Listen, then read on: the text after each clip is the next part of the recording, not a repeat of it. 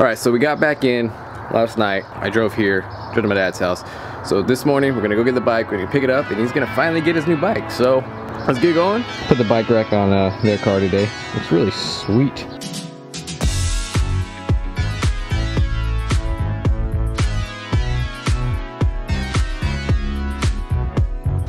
Alright guys, so we're here at Worldwide Cyclery. We're gonna pick up the bike right now, so let's go get it. So ready to get your bike? Me? Yeah. Nah. I can wait a week. I can lose 10 more pounds and then I'll be ready. He's ready. He's actually lost, I think, 7 more pounds since we've been here last. So. How do I lift it out of the ride? Just straight up? I just want to feel the weight of it. Yeah. How does it feel? This is stupid. It's stupid light or what? Yeah, that's nuts. You were concerned about the weight a little bit? No, I know the tires are, I think, a ½ pound heavier between them both because of the type of tire they are, and the gear sets are like a ½ pound heavier. And I didn't weigh these, but so I was afraid it was going to be, you know, a pound or 2 heavier than the other one, but the one I first picked up. Oh, okay. So you're comparing it to the first one. Exactly. What do you think of the Renthal bars? Because you were concerned about honestly, the paint job. I'm not a label guy. I would prefer to have everything blacked out. I'm not an advertising guy. You know, I hate that. So that's why I was like, yeah, I want to go with the race face because they're all blacked out. You know, yeah. Less advertising. But it's okay. I mean, it's a big mess of different decals and all that, but it's nice. It'll all come together. It's nice. What's the stuff that you guys put in the inner tubes?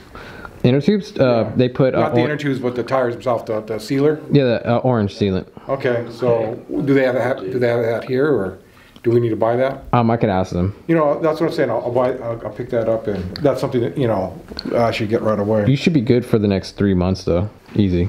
Really? I don't like taking a chance. I don't want to carry the bike back off a trail. Being only 30 pounds is a lot lighter than my pack. Back in the old days, this is what I used to do. Just carry it when carry it like that. Yep. Just carry it over log or whatever I had to avoid. I never followed trails back then. I just went. Okay, now you said the servicing this. What does it take? You don't know what it takes to service them?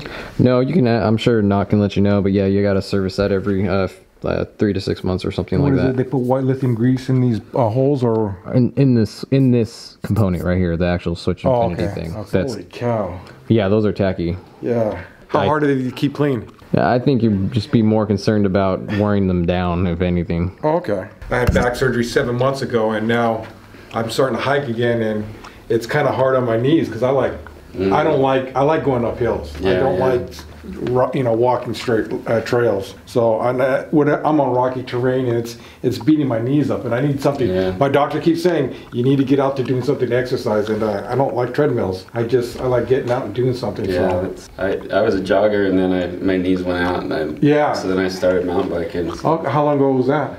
Gosh, that was 15, 20 years ago. Okay, yeah. Okay. So and that's what I'm hoping that maybe this could. There's a lot of trails by my house, and I never knew that. So it's like just those are the trails I'm hiking. I'm looking, where are all these mountain bikes going? You know, and there's a big 10-mile loop out there. Yeah, and it's got some great elevation height ups and downs, and so I'm like, yeah, just start slow. No, I'm not worried about endurances. I'm worried about my capacity or being able to handle the bike or on the dirt, relearning the skill. Or you know, back then, I mean, they didn't have bikes like this. I mean. Well, they kind of did, but it was not as much, you know. It's different muscles too, so it can take you a while. You'd be surprised over just weeks how stronger you get. You know, I understand that. Yeah, I've seen that with hiking. So. So what is it you've been through these past? You had back surgery. How long ago? 7 months ago. 7 months ago. So how you feel now? I'm feeling better. But I could feel a lot better. But the surgeon he didn't get accomplished what he wanted to accomplish. So that's why it's taking so long to heal, or if I'm ever going to heal. So I just got to do something with low impact with my back for the rest of my life. Or I told him I'll see him in another 5 months if I'm not happy with with the way that I feel. My disc is expanded into my sciatic slightly, you know, where before it was into my spinal cord. So I'm better. I mean, I'm better. So I want to do more. I need to get healthier. I got to get off the couch, you know. Like I said, that's what the doctors want me to do. Here we are. Yep. So here we are, getting them off the couch. What do you think of the brakes? How they look on there? Hey man, they just need to work. They just need to work, right? They're a lot bigger than the other ones, or the other bikes. So that's what I like. I like good brakes. Yeah, man. Okay, now I'm excited. All right. Wait, are you excited now? It's sunk in? Yeah, I can't wait. Yeah, there's too much to do. Too many places to go. You get places a lot quicker than hiking with the backpack and all that. Yeah, I was talking to my brother, and he was saying, because he likes to hike, but he was thinking about it the other day. He was like, well, wait a second. With mountain biking, you go up the hill, which you like doing, and then you also look even more forward to going down the hill, because it's like when you hike, you're like, oh, I'm going up the hill, and you're excited to go up the hill, and now you're up and you're like all excited, and then you think, huh, now I gotta walk down it. But it's the opposite. It's even more exciting for a mountain bike rider. I just thought that was a good point. It is. What do you think of her so far? I kept saying, I go, dude, give me a picture of it. Give me a picture of it yesterday. And he kept going through his camera. I don't got one here. He didn't want to have one on the cell phone. He didn't have a good camera picture on his camera. I'm like, dang. Then he had a short video of them riding it in the back. And that was the closest I could get to looking at it. But yeah, you want to look at it. I mean, I wanted it all blacked out. You know, I mean, I'm not about the colors and all that. But it really, from a distance, it isn't that bright. So. Yeah. Unless it's on the back of a truck, and I don't want anybody to steal it. That's the problem.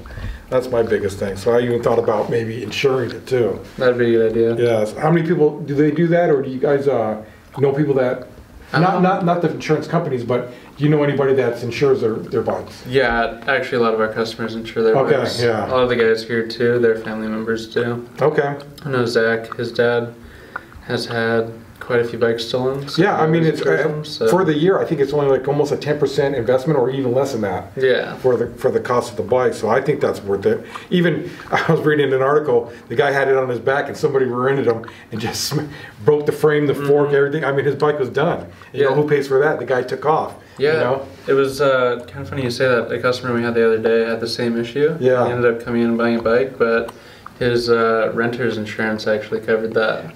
That's what I hear. Renter's. I have homeowners insurance, and they only cover up to so much, and you have to list the bike to be covered under it. But renter's covers a little bit more. That's what I heard. I read that too. That was kind of funny that you said that. But let's see you set up. What size were these cut down, Tony, or no? What? Are these 780s or 800s? 780. I think they're 800s. No. Yeah, this one with no, it's not. Yeah, when you put the grips on too, they don't always go to the end. Oh no, I understand. It adds a little bit, but no, it's wide. Wider. This isn't that wide to me. That's why I was just mentioning it.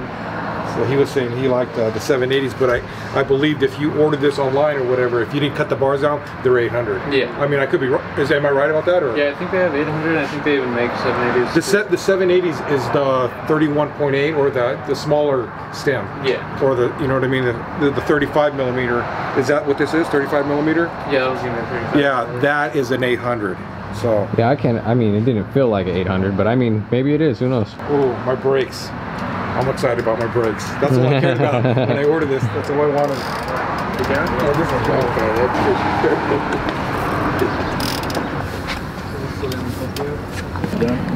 And there he goes. How's it feel? Off feels off. I can feel that type of thing. You didn't even know until like through. Yeah, that shot takes a lot of energy out of you. You know. Well, no, because when it's too soft, you know. I think it's definitely too soft right now. Yeah. I mean, I don't mind it. I mean, it's probably going to be nice on the road, but I don't know how you guys set these up. So basically, Yetis are set up. You want it to be 30% static in the front, 30% in the rear. Yeah, see, I almost collapsed that just on the right there because I had it all the way up. Holy crap! Right. And then you can step off. So as you can see, that's maybe about like 50%. Yeah. So we definitely add some pressure in there. So you're 200 and see how that does. Yeah, that already looks better. Then you can go ahead and step off.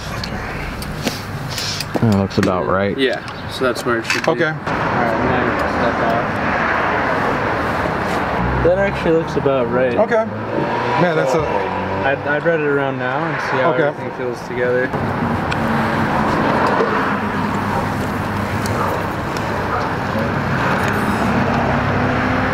Definitely different muscles, man.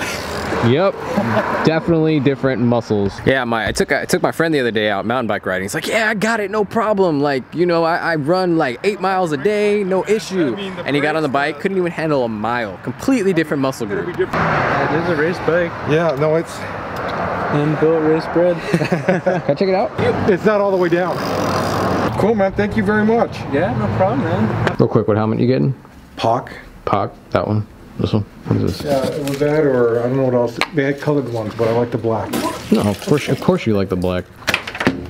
No, I heard a guy, I was just hearing somebody talking about this helmet the other day on MTB podcast, and he says he smashed his front head in, had a concussion, and he believes that helmet right there and how thick it is what saved his head.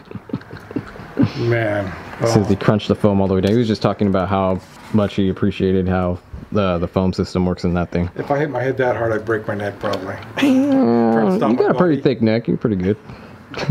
I need to carry about a 40-pound pack in general. So this thing weighs 30 pounds, so it's a start. Right on. All right, let's get going. Let's go on the trail. Let's go ride. Let's go do something fun. All right, man. You guys have a good one. Thanks for the ride yesterday, man. It was good.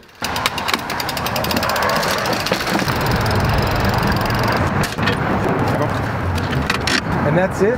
That's it. Keep somebody from ripping it off when you're driving down the road. When you're driving? Yeah, you're stopped in traffic. That's my biggest nightmare. Somebody grabbing it while you're in traffic. There it is. All aboard, Miss Daisy.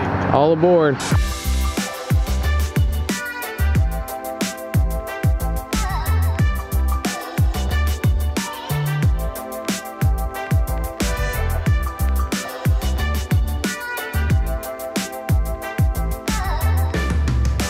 Alright guys, so we just picked up the bike.